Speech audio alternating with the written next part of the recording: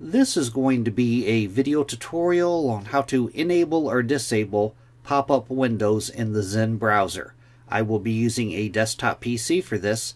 Let me jump over to my browser here. I have the Zen browser opened up now. To enable or disable pop-up windows in the Zen browser, it's very easy to do. You want to go off to the upper right hand corner, up to where you see the 3-dot hamburger menu. You want to click on that. Then you want to go down to where it says Settings and click on Settings.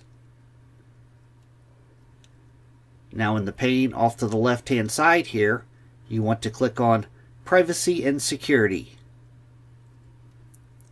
Then on the center pane, you want to scroll down to where you see the Permissions area, and right down here, Block pop-up windows. By default, that should be enabled. To disable it, you just click on you empty the checkbox, and to enable it, you put a check in there. That is how to enable or disable pop-up windows in the Zen browser. Thanks for watching.